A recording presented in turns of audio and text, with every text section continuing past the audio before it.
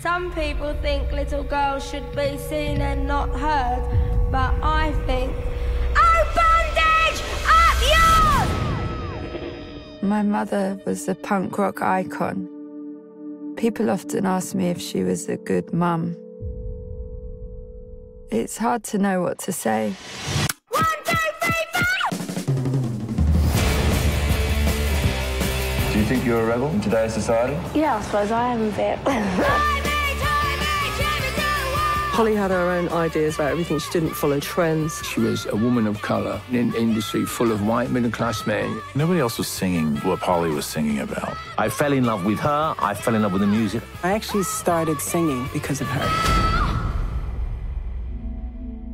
I must have been about 4 years old when I realised something wasn't right.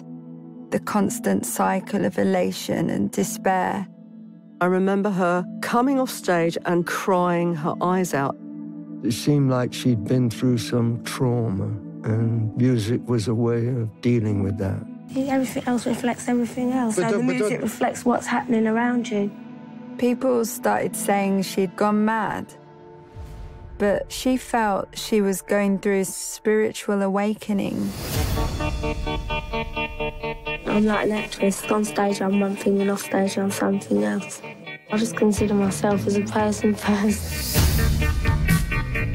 I went through a period where I rejected everything that my mum cared about.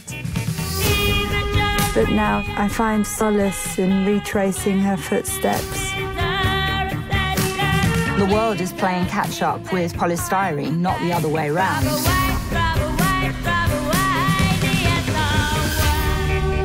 I am a cliche.